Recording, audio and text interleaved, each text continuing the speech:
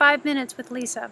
You know, I get these emails all the time, and I figure it would be easier to offer advice and mentoring to people through video so that many of you could benefit from what one person writes to me. This time I got a wonderful email from a gentleman in Eastern Europe, and he says, "Good news! We've gotten our teams to use Scrum. I've convinced the organization this is the way to go, and I've been a Scrum Master, and I know that my path is to become an Agile coach. The problem is that support for it isn't exactly full. You know, the managers kind of maybe support it, but it's not really clear, and I'm having trouble with the developers and the development team being able to really embrace it." All right, so this is the situation he's got, and it's not unusual at all. The other piece he asked was, hey, is it normal for Agile coaches or Scrum Masters to be involved in picking the people for the team? So that's part of what's going on in here too. So let's take that piece first, then we'll come back to the bigger issue. So yes, it's completely consistent with Agile values and principles that team members, Scrum Masters, Agile coaches would all be involved in self-selecting for teams. That's completely consistent with Agile values and not widely practiced in most organizations yet. So most of the time as Agile coaches or Scrum Masters, we get what we get. We just get who we get, and we don't have a choice about it.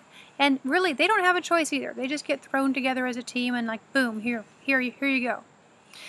So given that that's the case, it's useful to understand that Agile is asking everyone to cross edges.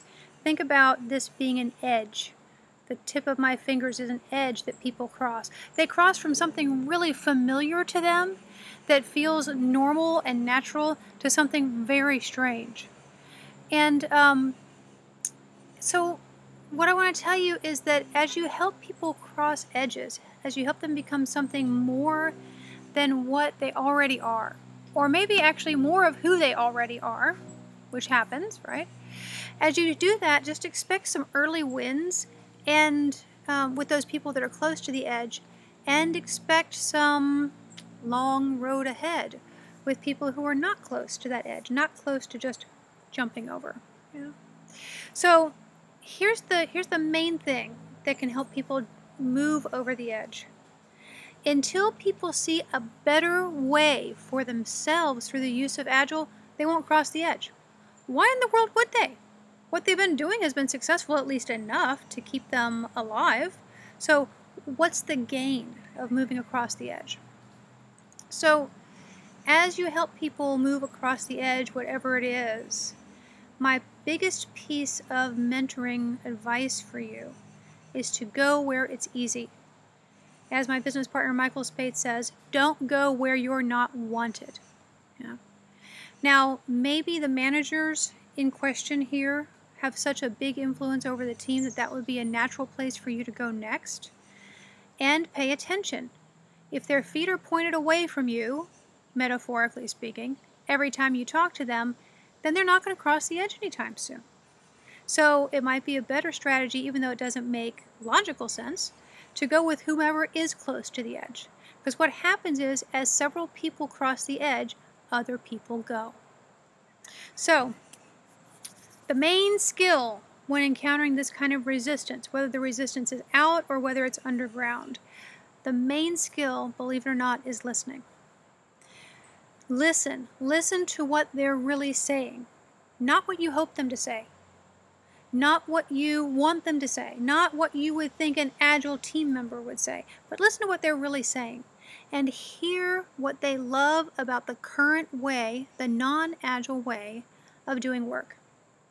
Until you honor what they love and until you help them say what they don't love, there's no way they're going to let you help them cross that edge. They won't trust you, right? So listening is the huge skill here.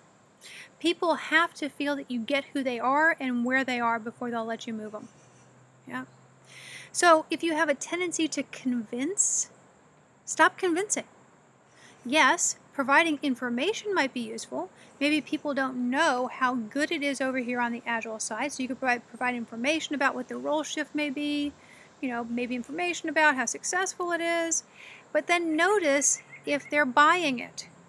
If they're not buying it, then maybe you have a tendency to continue convincing.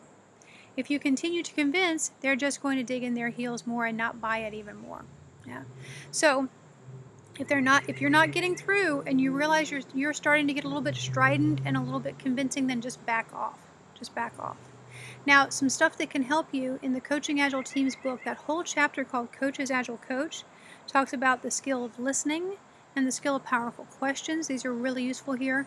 It also, there's a section in there that tells you about what to do when you don't particularly like the person you have to coach, or they frustrate you or drive you nuts. So that's a good section to look at as well.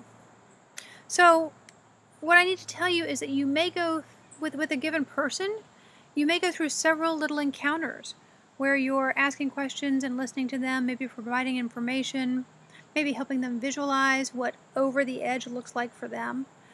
And take heart. It might look like nothing is happening on the surface, but typically things are happening internally with people, and you are making a difference, even though you might think that this one little encounter was a failure. Keep trying those little encounters, and keep working with people who are already close to the edge. The other people are not worth the time. All right, hope this helps. Bye for now.